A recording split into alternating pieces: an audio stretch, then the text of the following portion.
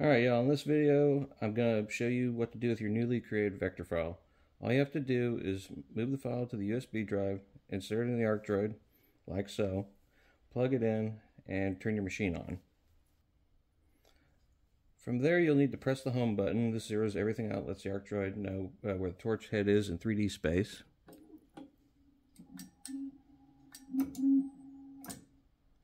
From there you're going to press the load button and it'll select the SVG file that you want.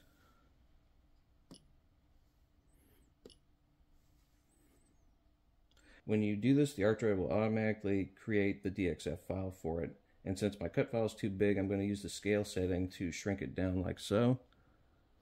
Select right here. I'm going to do 0.15 for the scale.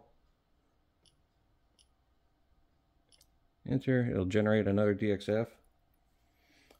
Now once the file loads, at the bottom right of the screen you'll see a button that says R-Cut and L-Cut. This will determine whether the ArcDroid will cut on the inside or the outside of the shape. It can also cut right on the center line if needed. This is the button I'm talking about.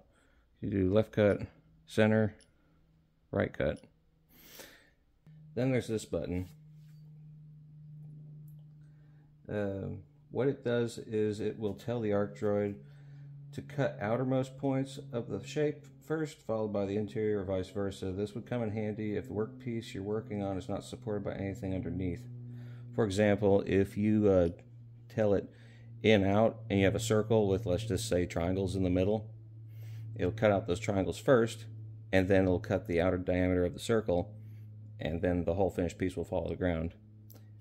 If you were to tell it outside, then inside, you're just going to cut out the outside of the shape, and then you're not going to have anything supporting it. It's just going to fall to the ground.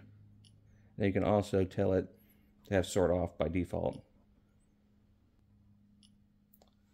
So there you have it. Stay tuned. If you like this video, hit the thumbs up, subscribe if you want to see more, and drop a comment if you have any questions. I'll see y'all on the next one.